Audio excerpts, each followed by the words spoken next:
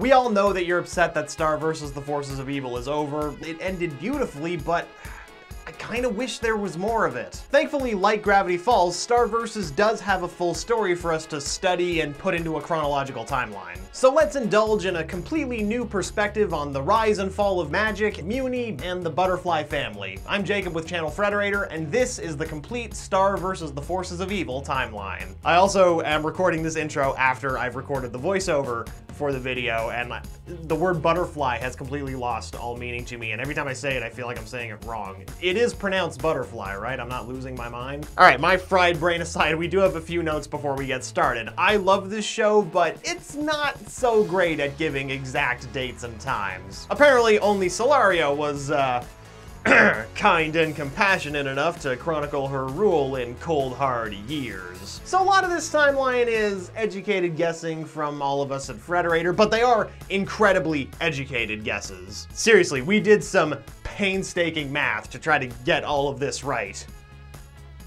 Oh, there was so much math. Like, figuring out how old the Queens of Muni were when they had their children is kind of a doozy. Since so few of these powerful ladies seem to prioritize childbirth over ruling Muni, we're gonna assume that each queen gave birth to their first child around the age of 30, since we have nothing better to go on. Oh, and by the way, while Muni and Earth do have different calendars, time passes through both at the same rate, so we're gonna be using Earth years for our timeline. Not that dates or times are gonna be super important right now, because we start at the literal beginning of time. The Wheel of Progress, the beginning of time. The universe gets started when Father Time begins running inside the Wheel of Progress, which causes time to move forward. Don't ask how we got there. The universe is allowed to have its own mysteries. The realm of magic and Glossaric comes into existence, a ridiculously long time ago. Through whatever forces, magic comes into existence in the realm of magic. This realm and its incredibly pretty golden liquid is the source of magic in all dimensions, and as such it has a gateway into every dimension in the shape of a waterfall. Any mortal who comes into the realm immediately loses their memory and becomes childish. However, a strange little man named Glossaric comes into being as an intermediary between mortals and magic, and his alignment is famously, or infamously, true neutral. You'll never get him on your side. But I don't have a side. You don't, do you? Glossaric creates Omnitraxus Prime, still a ridiculously long time ago. Over his lifetime, Glossaric would create several beings to help him manage the vast world of magic. His first creation is Omnitraxus Prime, whose job is to manage the multiverse and make sure it doesn't, you know, eat itself, effectively making him the master of space-time. Glossaric creates Lekmet and the Magical High Commission, hundreds of thousands of years ago. Wow, that's literally almost a number. Once intelligent life exists in the universe, it becomes clear that Glossaric would need more hands on deck to oversee everyone's usage of magic, so he creates Lekmet to remind everyone of the impermanence of their existence. One such way of reminding them was that every time Lekmet used his powers, his lifespan would shorten. Glossaric also founds the Magical High Commission with Lekmet and Omnitraxus Prime to monitor all magical activity in the multiverse. Glossaric creates Hekapoo, the concept of dimensional scissors, and Romulus, thousands of years ago. Eventually, it becomes clear that people would need a way to hop from one dimension to another, so Glossaric creates Hekapoo and gives her the unique power to create dimensional scissors, which create a portal to almost any dimension for people to jump through. To get a pair of these scissors from Hekapoo, you have to pass an incredibly difficult and sometimes long trial. You can also just, you know, steal some. Likely around this time, Glossaric also creates Romulus to be the muscle of the Magical High Commission. He apparently serves no higher purpose other than being awful. Humans arrive in Muni and Glossaric creates the wand, around 1200. A small handful of humans arrive on Earth, which look like pilgrims for some reason, even though the timing for the pilgrims would make literally zero sense. This is one of those inconsistent rabbit holes I mentioned earlier. The original writer of this video literally wrote a footnote that was like a page long trying to explain this, but the calculations landed around the year 1200, so that's what we're rolling with. Anyway, some humans wearing some drastically ahead of their time fashion fall through Earth's well of magic into the magical realm. The group eventually winds up traveling through the portal to Muni with absolutely no idea who or where they are. Luckily, Glossaric happens to be traveling through time with baby Meteora. He intercepts them at the shore and informs them that they're the first settlers to Muni. Then he places a baby unicorn from the magic-filled sea into Meteora's rattle, transforming it into the wand. He gives the wand to a random settler who, we assume, becomes the first queen of Muni. Glossaric nonchalantly tells the humans, "You can do magic with that thing.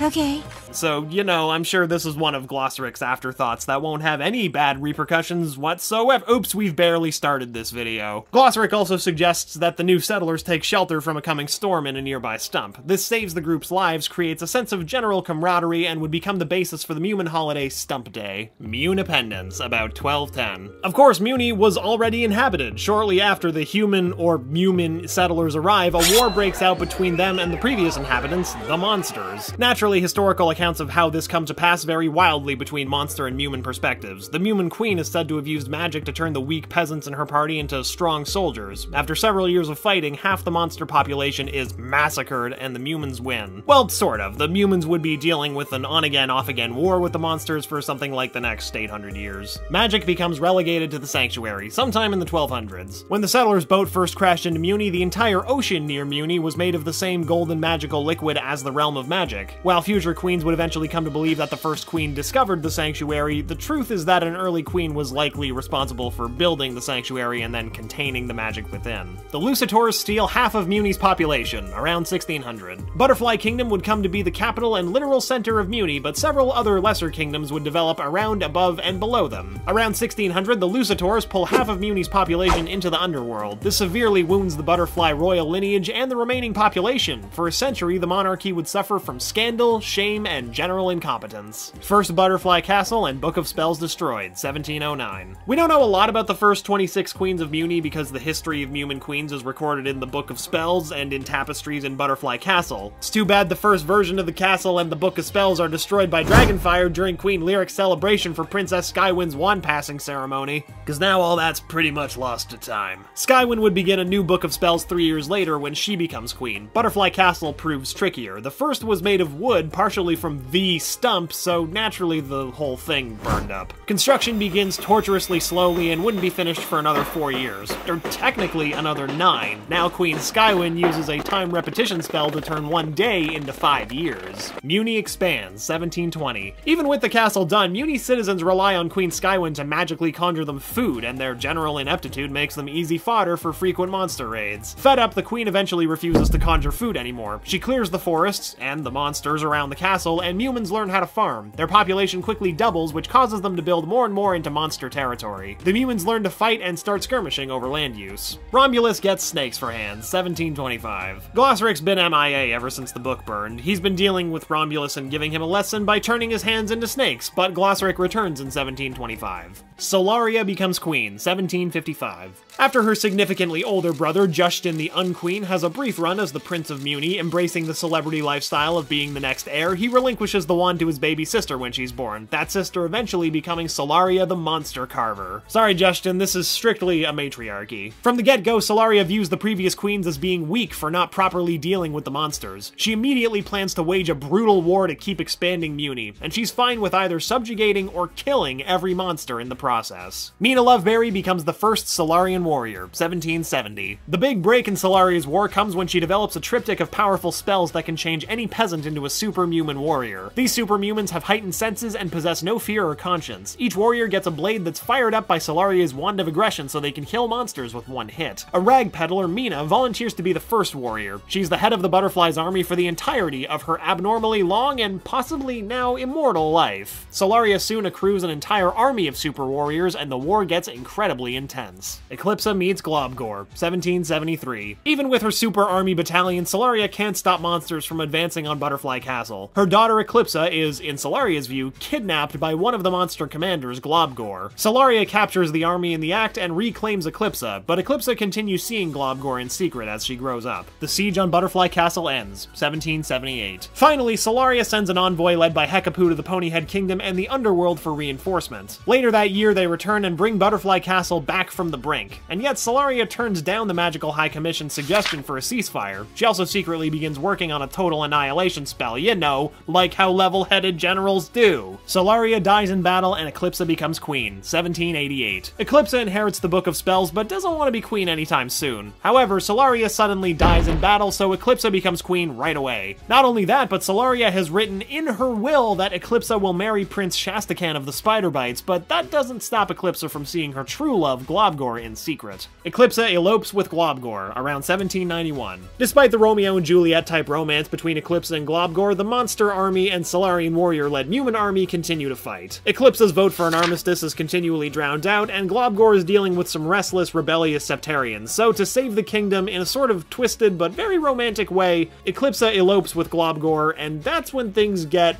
pretty crazy. As if things weren't already crazy enough. We haven't even gotten to the show itself yet. Star vs. the Forces of Evil has enough lore to make J.R.R. Tolkien be like, whoa, dude. Actually, you know what? Do him and yourself a favor by listening to his works on Audible. The Lord of the Rings trilogy and The Hobbit are both there, but if you want a really deep dive, you should listen to The Silmarillion. It's got all of that good lore that you don't get to hear about in the other books, like this timeline so far. If you're looking for a more recent story, then I recommend you check out Brandon Sanderson's Mistborn series. The world is fully fleshed out, and it makes the fantasy power struggle super compelling, not unlike Star vs. Oh, and there's magic, and sometimes it goes wrong, but I've said too much already. Just jump into Mistborn, starting with Book 1, The Final Empire. Okay, so maybe there isn't room in your life for another library's worth of magical, mystical lore, so in that case, just chill out and listen to a classic, Where the Wild Things Are by Maurice Sendak. It's just a simple story about a kid hanging out with monsters. Yep, definitely not a highly studied book or a book with a bizarrely introspective film adaptation directed by Spike Jonze. What are you talking about? You can start listening with a 30-day Audible trial, and your first audiobook plus 2 Audible originals are free. Visit audible.com/Channel Frederator or text Channel Frederator, all one word, to 500-500.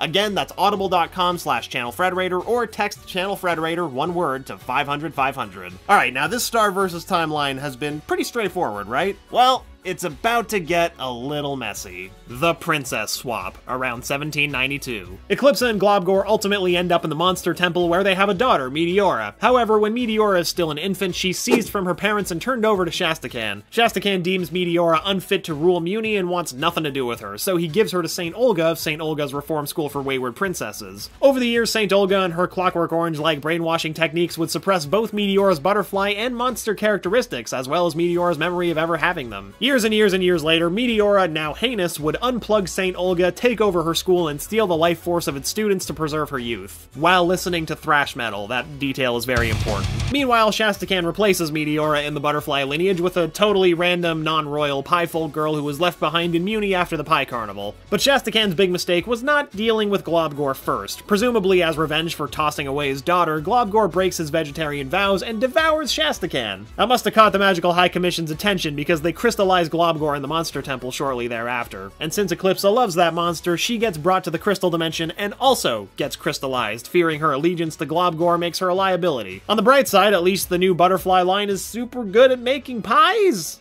There's not a whole lot of bright sides here, everyone kinda sucks. Festivia becomes queen, 1810.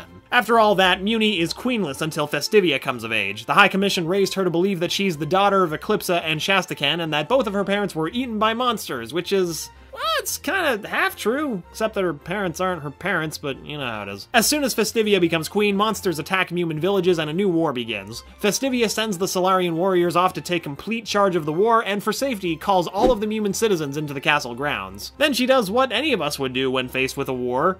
Throw a party for literally 5 years straight, right until the war ends. Mina Loveberry is the only Solarian warrior to survive. Probably explains why it took 5 years and not 5 minutes. The Rise of Castle Avarius, 1843. Soon after Festivia's daughter Crescenta becomes queen, she has to address the Septarian problem, which Eclipsa and Globgor must have swept under the rug when they were eloping. The Septarian leader Seth is gaining support from the larger monster population. To undercut his popularity, Crescenta decides to hold an election for a monster monarch, and she campaigns super hard for Pema Avarius. She would act in the butterfly's interest in exchange for the money and the power and all that fun stuff. Pema narrowly beats Seth in the election, so hooray! A new era of weird peace with the monsters begins. We'll see how long that lasts. Echo Creek is settled, 1846. Hey, remember Earth? It's fine, at times it felt like even the show couldn't be bothered to remember Earth. As thousands of American families moved westward, the 17 pilgrims in the Bonner Party, with a B, settle in an area that came to be known as Nature's Landfill, or just Echo Creek. But alas, the land's already occupied by a particularly violent and territorial band of opossums. The Bonners emerge victorious in the subsequent 26-day war and build Echo Creek Academy on their hard-won land. Rena the Riddled accidentally kills John Rochely around 1880. Anyway, back in Muni, Crescenta's daughter, Queen Rena, doesn't have a very good love life. Her husband, John Rochely, is kind of a dick, so she creates a spell to break his heart. Thing is, it works a little too well and is a little too literal, so it kills him. Since Rochely's the second cousin to the Lucitors, this creates some simmering tensions between humans and the underworld. Estrella the Drafted becomes queen around 1930. Both Estrella and her mother, Selena the Shy, have very chill reigns. Estrella is an avid drawer, so it's a peaceful time for Muni. And apparently whoever gives the queens nicknames has a sense of humor, because I would have assumed drafted meant, you know, like conscription, but they meant the drawing kind of drafty. Great job. Not confusing at all. By this time, the Avarius family has fallen from grace, having sunk their fortunes in the corrupt scratch and sniff trade, but their heir, Archduke Batwin, is still popular among the monsters. Comet the Chef becomes queen, 1980. After putting off becoming queen for as long as she possibly could, Comet the Chef takes the throne. She's already an incredibly well-traveled chef with an infant daughter, so she uses her culinary skills to handle the monsters in a different way. Instead of fighting them, Comet's first act as queen is to hold a banquet in honor of the Archduke of Monsters, Batwin. Seth the Septarian dies, somewhere between 1980 and 1995. A group of rebel Septarians, led by our old pal Seth, are a cause of concern for both Comet and Batwin, but Comet writes that she's not afraid of crusty old Seth, and she was totally right. For unknown reasons, Seth dies during Comet's reign. Hey, I don't make the news, I just report it. I'm just quoting what Darren Nefsey said herself. There is another Septarian that she should have been afraid of, though. Toffee kills Comet, Moon becomes the queen and frees Eclipsa, and the Mumin Monster Accord, 1995. This is a stacked year. Comet devotes her time as queen to cultivating peace with monsters, and after perhaps a little more than a decade, she and Batwin are about to sign a peace treaty. However, one of Batwin's generals, Toffee, rebels and assassinates Comet. Comet's 17-year-old daughter, Moon, immediately becomes queen. With no clue about how to handle the monster situation, Moon asks Romulus to unfreeze Eclipsa long enough for the queens to talk. Moon strikes a deal with Eclipsa. Eclipsa gives Moon one of her dark spells in exchange for her assured freedom once Toffee is killed. Moon uses the spell, but is only able to burn off Toffee's finger permanently, though this hit to his regenerative capabilities is enough to cause he and his rebel army to retreat for the time being. She vows to continue to fight monsters that threaten humans, and the seriousness of her threat soon leads to the Mumin Monster Accord. While the exact contents of the accord are foggy, I'd assume it says that monsters and humans will leave each other the hell alone. A year later, Moon finally decides which boy she likes and marries River Johansson, all before even going through puberty. The births of Star Butterfly and Marco Diaz, 2001. Finally, Star Butterfly is born to Moon and River Butterfly. So yes, a star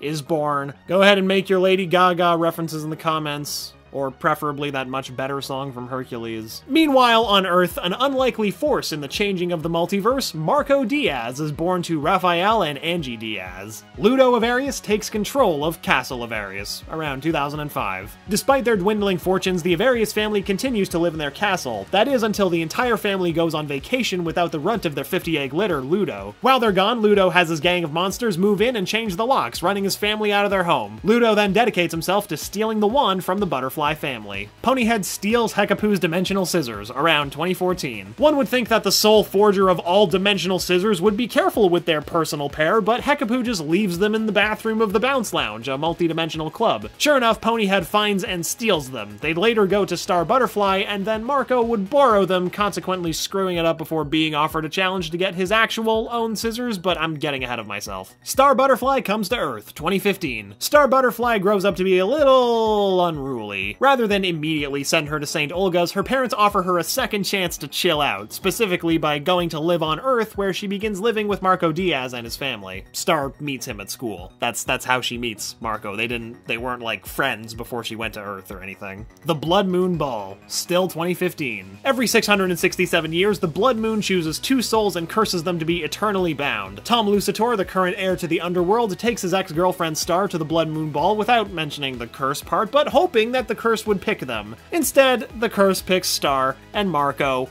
Womp womp. Ludo Avarius hires Toffee, even still 2015. Meanwhile, Ludo's attempts to get the wand from Star haven't been going well, so he decides to hire some help managing his goons. That help turns out to be Toffee, who slowly begins to take control of Ludo's organization, and Ludo doesn't really notice because he's dumb. Wheel of Progress reconfigured, even more still 2015. So yeah, Father Time has been running around on the Wheel of Time for, forever. So sure, he's in great shape, but you know, doing something forever gets kinda old. Once Star casts a freeze freeze spell and knocks Father Time off the wheel, he only agrees to get back on once Star reconfigures it into a chariot pulled by hamsters. Miss Haynes is driven out of St. Olga's, 2016. Haynes has been living large, running St. Olga's reform school for wayward princesses with an iron fist, but her haven comes crashing down when Star and Marco infiltrate the school and inspire a rebellion led by one Princess Turdina, actually Marco. The students turn St. Olga's into a party school and kick Haynes out along with her servant Gemini, so Haynes develops an obsessive vendetta against Turdina. The destruction of Castle Avarius, still 2016. Meanwhile, Toffee's patience is paid off. He finally controls Ludo's organization, his gang, and even Castle Avarius itself. Toffee lures Star to the castle and forces her to perform the mysterious whispering spell to destroy her wand, but the only thing that ends up getting destroyed is Castle Avarius, and some monsters. The wand gets cleaved, and Ludo finds one of the pieces. However, that cleft piece also contains Toffee's consciousness, who was blown up in the magical blast from the wand. Actually, Toffee is corrupting Star's new wand too, because he's contaminated the entire realm of magic. The golden liquid begins turning into a dark, sickly, mucky green. Ludo obtains the Book of Spells, later that year. Now that Ludo's on a roll with his wand and his spider and his eagle, he's able to snag the Book of Spells, and therefore get relative ownership of Glossaric. Well, as much as anyone can own Glossaric, anyway. He takes Glossaric to his new home in the Monster Temple and starts learning, but once he sees the dark art spells in Eclipse's chapter, Ludo makes himself vulnerable to be possessed by Toffee. Meanwhile, Star prepares for her Song Day, a tradition as old as Muni itself, where each queen-to-be formally introduces herself to her subjects. However, Star uses her song to inform the populace about the missing spellbook, so, you know, that goes well. Also, the bard who wrote the song, Rubariot, elects to make some creative choices of his own, revealing through the song that Star has feelings for Marco, and things were awkward until, like, literally the last 2 episodes of the series, so thanks, Patrick Stump of Fallout Boy. The song's a banger, though. The death of Toffee and Lekmet and the destruction of the Second Book of Spells, 2017. Once Toffee takes over Ludo, his first order of business is to take out the Magical High Commission. Lekmet sacrifices himself to make sure that Moon gets out alive. Ludo, completely on his own accord, destroys the Book of Spells out of frustration. Glossaric ultimately survives, but his mind is kinda damaged. All he can do is shout, "Globcore!" However, Toffee, as the voice in Ludo's wand, does convince Ludo to take over Butterfly Castle, but his reign is short-lived. Long story short, Moon gives Toffee his finger back, and Star purifies the corrupted realm of magic and blasts Toffee into smithereens. And then Ludo crushes him and delivers the best one-liner of the series. It turns out you did. Star moves back to Muni, and Marco shortly joins her as her squire. But since Toffee is actually dead now, Eclipse is freed as per her agreement with Moon. The Magical High Commission immediately declares her to be evil, but Star convinces them to give Eclipse a trial and let her hang out in her room in the castle until then. Haynes remembers, still 2017. Meanwhile, after a failed attempt to reclaim Mistress Ship of St. Olga's, Haynes continues pursuing her arch-nemesis, Princess Turdina. She makes her move during a party Star is holding at the supposedly re-abandoned Monster Temple, a mixer for teenage humans and monsters to improve relations. And it goes great, except that Mina Loveberry has started camping out in the temple and begins capturing the monster guests. Then Haynes stumbles across her old bedroom from her forgotten infancy. Mina reveals Haynes' actual identity, Eclipse's daughter Meteora, for those of you who need a reminding. But before things can get too saucy, the Magical High Commission intervenes. Haynes slowly begins to regain some of her monster traits. The cover-up unveiled, and Eclipse becomes queen. Again, still 2017. While preparing for Eclipse's trial, Moon and Eclipse discover that Meteora, aka Haynes, has been completely erased from the history books and replaced with a stranger named Festivia. Moon, Eclipse, and Star make Eclipse's trial a very dramatic trial by box, which forces the Magical High Commission to admit their cover-up or,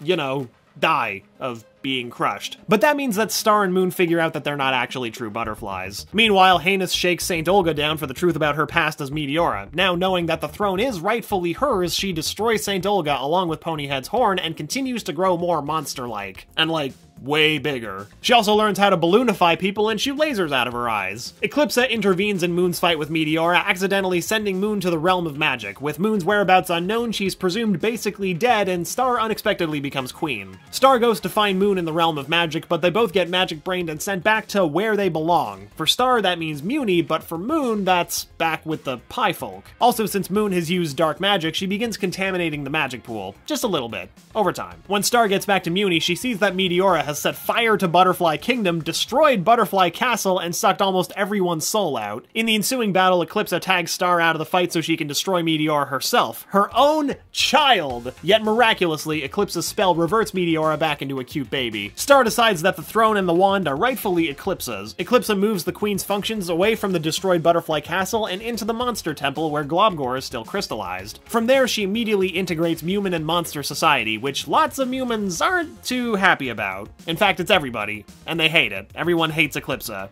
Except the fans. We love Eclipsa. Star, Marco, and River dedicate themselves to finding Moon, and after they do, Star opts to stay and help Eclipsa while River and Moon go into the nearby woods and build a yurt, cause why not? After taking up residence there, Moon encounters lots of disgruntled humans whose homes were either destroyed or reclaimed by monsters. Soon enough, she finds herself acting as the de facto queen of a new budding city. The Blood Moon curse is removed. 2017. Just the rest of the series is 2017. Meanwhile, it becomes painstakingly obvious to everyone that Marco and Star have lingering feelings for each other, though Star doesn't want to admit it. Tom reveals that the Blood Moon Ball was, in fact, a curse, so he ventures with Star and Marco into the underworld and has the curse removed. Castle Avarius is reclaimed. Ludo's brother Dennis purchases the ruins of Castle Avarius from one evil J. Landbaron, who gives me Professor Ratigan vibes. Problem is, the contract actually forces him to hand over the entire Avarius family fortune, as well as the castle, so Ludo does what any good brother would do. He takes care of the evil landlord and reunites the Avarius family, minus the lackluster parents, to rebuild the castle. Moon conspires against Eclipsa, and Globgor is freed. Moon discovers that a rumored ghost in Butterfly Castle is actually good ol' Mina Loveberry, who's been protecting the abandoned castle from looters, but she's also kinda sorta scheming to kill Eclipsa. The way Mina sees it, Eclipsa is allowing a bunch of dirty monsters to ruin our beautiful kingdom. Moon eventually agrees to work with Mina to take down Eclipsa, believing she's stopping Mina from doing far worse. Moon and Mina rebuild the Solarian warrior army with citizens of Moon's mini-city. Moon also convinces Romulus to uncrystallize Globgor during Eclipsa's coronation and frame Eclipsa for it, but that ends up backfiring wildly because Globgor's instinct is actually to run away so Eclipsa won't get into trouble. I mean, she kinda does anyway, but the sentiment is there. Globgor's kind of a cinnamon roll. Even though Romulus tries to convince everyone that Globgor is an evil Mumin eater, Star figures him out. Globgor is so obviously just a concerned dad that Muni's population eventually votes to accept him as king.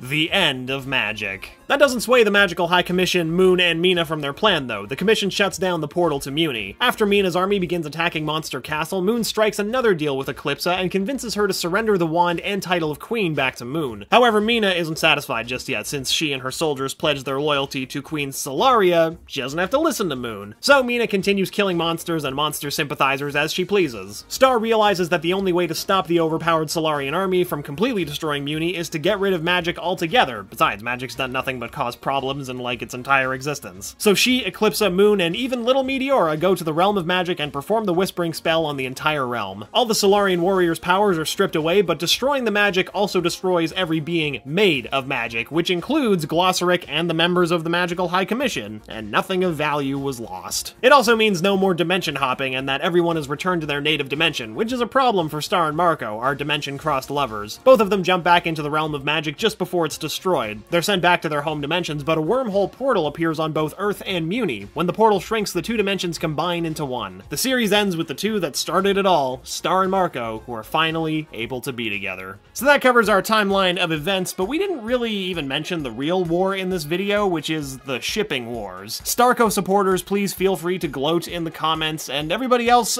please put your reasoning for why Kelly should have ended up with Marco. Those are the only two answers that I'll accept. Those and Tomko. Anyway, I've been Jacob with Channel Frederator, and thanks for watching our Star vs. the Forces of Evil timeline. Don't forget to subscribe, and remember, Frederator loves you.